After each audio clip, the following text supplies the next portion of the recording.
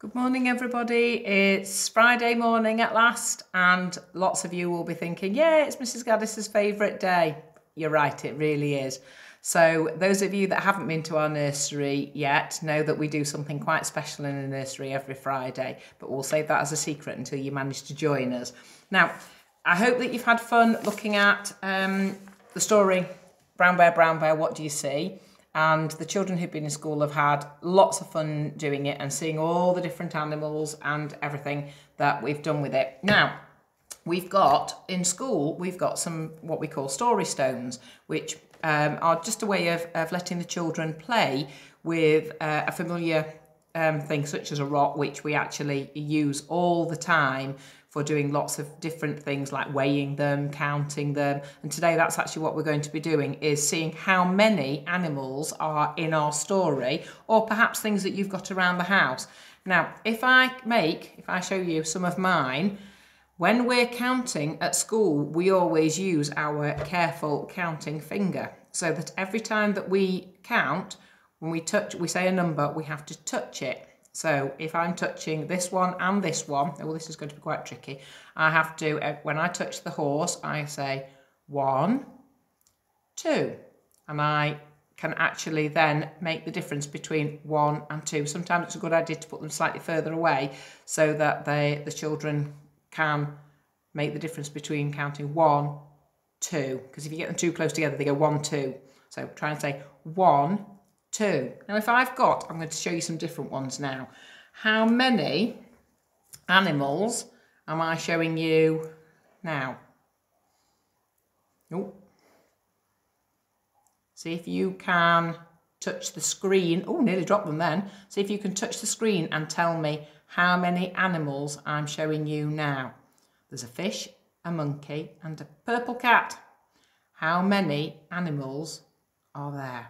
Because today's big question is, how many animals are in our story?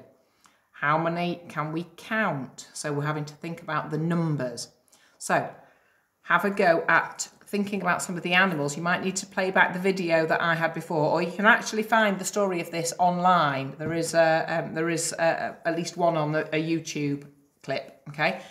If I've just got a sheep, if I use my careful counting finger, what number do I say? I always start with the same number. I start with number 1. So I've got 1 there. So we've had great fun with these story stones in school. Oh, look, we've got a bear there. Now, I can't find the red bird, but I'm sure it's there somewhere. So, and I think there's one more actually. See if you can work out which is missing. There's definitely a red bird missing. And I think there's probably one more that I haven't shown you yet. Oh, we've got an upside down monkey, look. So we've got lots of those. Now, if you are thinking, I haven't got any story stones or anything like that, now you might have something else around your house that you can count. I've got some little teddy bears here, so you can go with them. Now, at school, to start with, we only encourage the children counting up to 5 until they've got the concept of going 1, 2, and actually touching each one individually. Now, when we're jumping up and down steps and things like that in your house, maybe you can, every time you jump up and down the stairs, maybe you can count the number of stairs in your house, unless you live in a bungalow. So have a go at counting everything around you, but try and touch everything as you count it. So it might be that you're going to count out your teddies. It might be that you're going to count out how many spoons you've got on your table, how many wellies you can find, things like that. So if you're trying to make the children do it themselves, try to only go up to 5 at the moment with them counting, but you can model counting much further and reciting the numbers up to 10, 20, as many as you can go. The more that they hear them, the better it is, really. And even having a look at some of the numerals, once again, we've got some paw print ones here because we're doing about bears, so we've got lots of bear related things around. Now, the 2 numbers that everybody loves in our nursery are number 3, because lots of our children are 3 or have just become 3, and lots of the children love this one because they've either become 4 recently or are going to be 4 next. So talking about numbers that are important to them is a really good thing to do. So have a go doing some things with some numbers and let me know on Tapestry how you're getting on. Okay, have fun, a fun Friday. Bye.